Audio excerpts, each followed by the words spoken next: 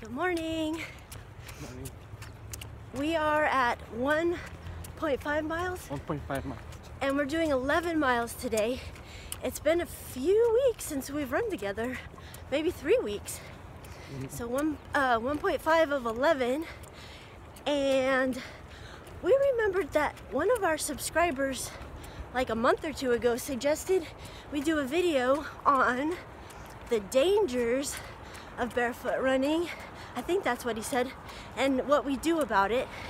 And then I was gonna say, if you guys have any suggestions for future videos, just let us know in the comments and we'll try to make videos about your suggestions. But dangers, we'll give that a little thought and come back to you. Bye. Hi, we're on 6.77 miles. We are both barefoot now, and Ray's gonna share some of the dangers of barefoot running, and I'll share some of the solutions. So a few of the dangers of barefoot running are running at night. So just make sure you have a flashlight, or you need to see where you're stepping on, because you can step on glass. And then another danger is if you're running barefoot and if there's a lot of water, obviously your foot can slip on the water, so you gotta be careful. Basically, always look where you step. And then what's the other one? So for example, if you have athlete's foot, you really need to treat that, because what happens is if you don't treat it, it starts to crack your skin, and you don't want to run barefoot with your skin cracked, because you can get your foot infected that way. Yeah. There was another one that we thought of, but I can't remember it right now. I don't know. We'll think of it later.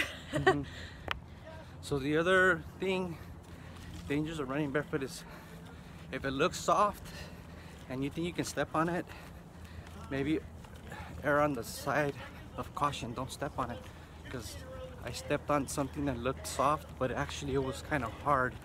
It was kind of like an acorn. Like a seed pod. And it bruised my foot real bad.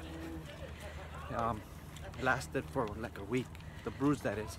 So just watch out for that. And a good solution for that is to just go barefoot all the time, so you can kind of get a sense for how things will feel on your feet. You kind of get to know what the seed pods feel like when you just step on them at a walking pace, which is easier than come like barreling down running. Your whole weight on it. Yeah. Yep. So we just finished 11 miles, and behind us you can see the island that we were camping on last week. If you see that on the horizon, that's the island we were camping on last week. So we wanted to conclude by saying barefoot running is not as dangerous as you think it is. And then you had some things. Yeah, so it's not as difficult as you think. You basically ease into it.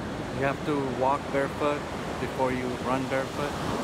And you know, like we said before, go out to the street barefoot little by little, and then, like my girlfriend taught me, run 1 mile barefoot for, let's say, 1 month, and then run 2 miles the following month barefoot, and then 3 miles barefoot, and so on and so forth. You build up little by little.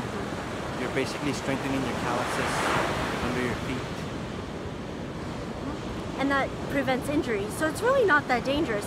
I mean, even if you get glass in your feet, you just pull it out.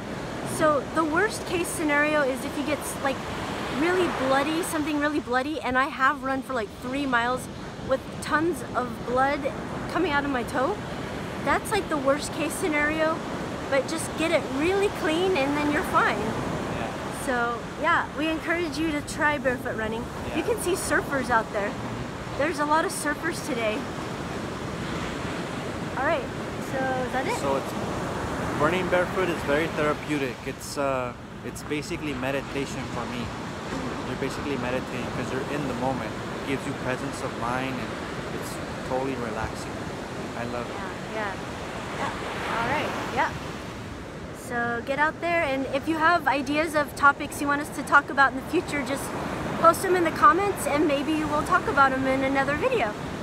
Have a great day.